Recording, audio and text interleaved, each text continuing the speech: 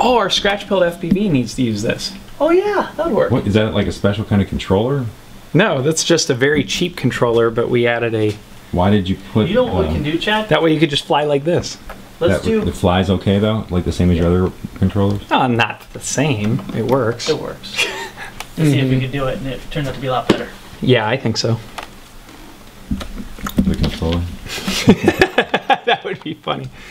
And then you just do this. Yeah, that's pretty awesome. How long does that battery last for? Oh, it'll last forever.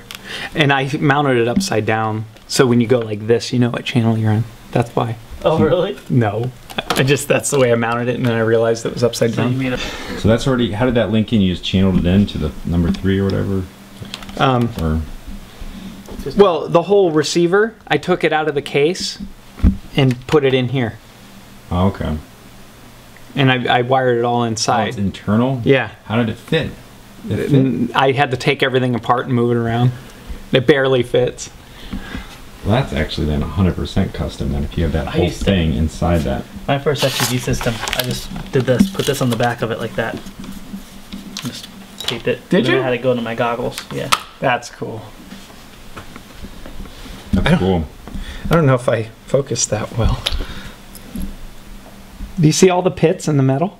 So you're just pushing that up and down? I'm screwing the lens in.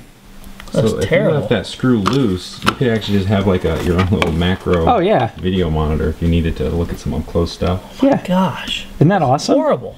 But look when you look at it with your bare eye, you can't see the pits. Isn't that cool? Very cool.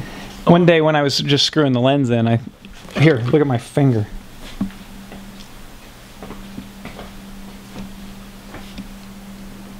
Look at that. Show mine. Show my foul.